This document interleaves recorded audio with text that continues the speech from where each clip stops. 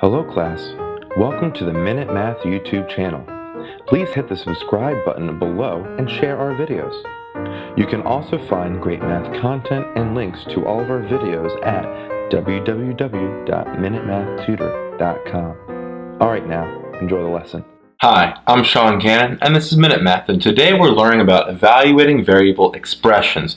We're going to evaluate each using the values given. So, if I was given this expression, 15 minus m plus p, and we got to use m equal to 3 and p equal to 10. Alright? First step, substitute our values in, m for 3 and p for 10. Use parentheses if necessary. Here, I wouldn't necessarily do that because we already have parentheses. Up to you, but I think we can do it here. 3 for m and p is 10.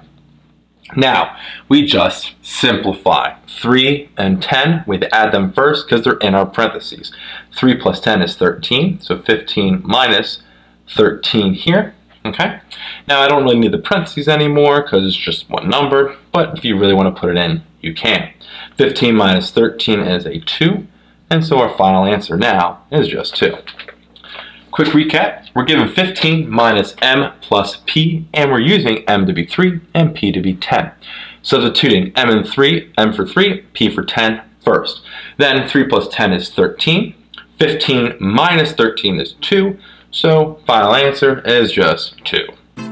Hi, I'm Sean Gannon, the creator of Minute Math, and if you like this video, please hit the like button that's right there. If you have a mathematical question, just add it to the comment section below. And lastly, if you want to see more videos just like this one, hit subscribe.